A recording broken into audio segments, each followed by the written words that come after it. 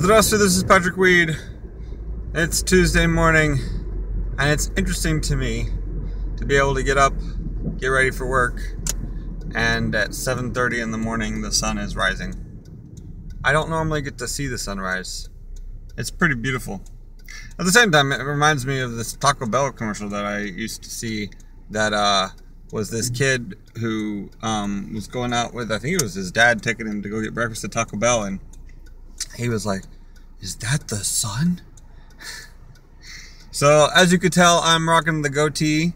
My wife has been gone now for a week and a day, and usually when we are apart, I don't shave. And yesterday I had a full-on beard, but it was getting really itchy, and I'm probably going to shave before I go see my wife, because I love her.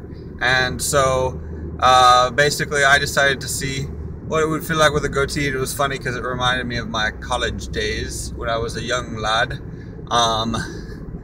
because I used to rock the goatee back in college.